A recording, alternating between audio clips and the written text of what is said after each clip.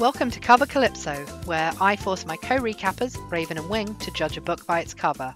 This week we're doing Sweet Valley High number 26, Hostage, with an exclamation mark. Oh, I do love the exclamation marks.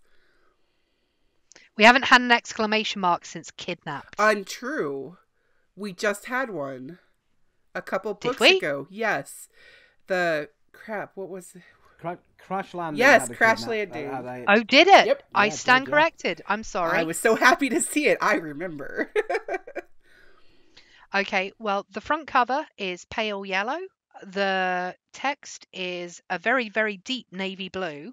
And on the front is a woman in a white shirt with a yellow sweater vest over the top, looking frightened, and I want to say that she's holding a hand up to her chest, but as we've well established, this artist has real problems with arms, so it doesn't look like it's her arm.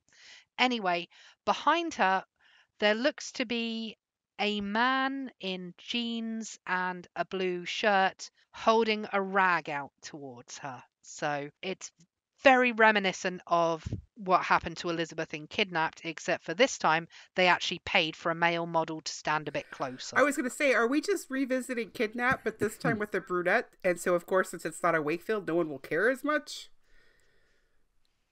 Which... We could be. It could be that, what's his face? Was it Carl? Yes, Carl. it was. This could actually be Carl getting out. Ooh. He could be, he could have escaped from prison. Ooh. And it could be, Kidnapped to Electric Boogaloo. No wonder she looks so worried. That's actually a Wakefield. And as soon as he escaped from prison, she dyed her hair brunette and went to hide somewhere else, but he tracked her down anyway. She's in the witness protection program. Yeah. Well, you're right. That's I mean, that is a very conservative outfit. So it's definitely Liz, if it is a Wakefield in hiding. Yeah.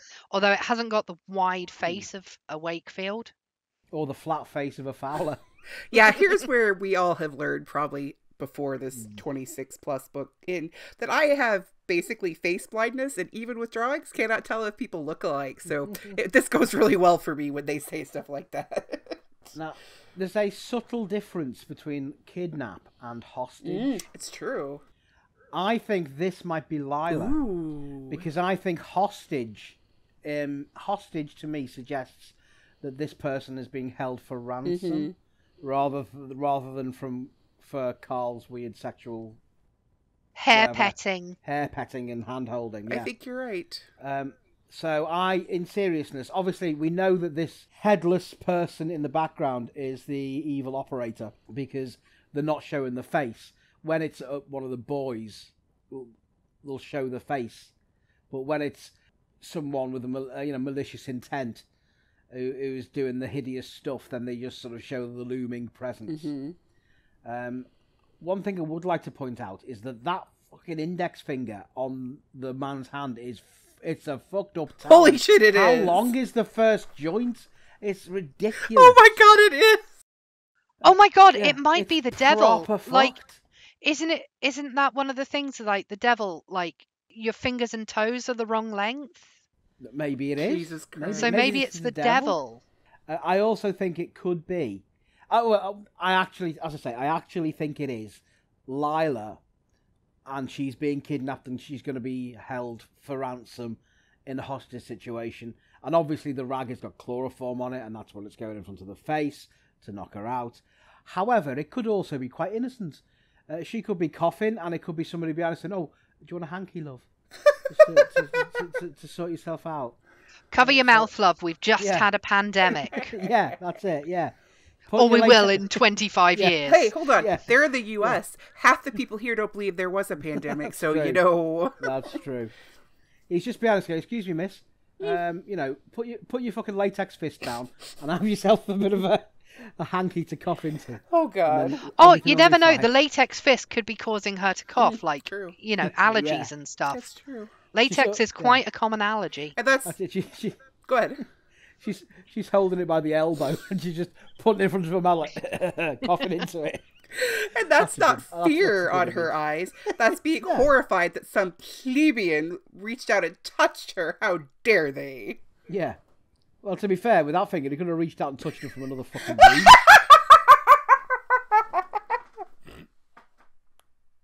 True. Very true.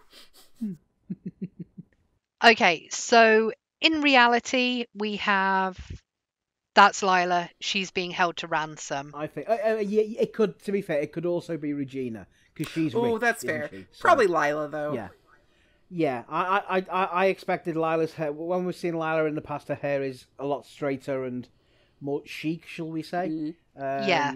But I'm maybe going to change it to Regina, but one of the rich girls, maybe Brooke Dennis, or who knows. Brooke Dennis isn't at high, darling. She might have come back. Yeah, she was a co-pilot of Amy Sutton's Enid slaying plane. Dear God, I hope that people listen to every one of these because the inside jokes are getting bad.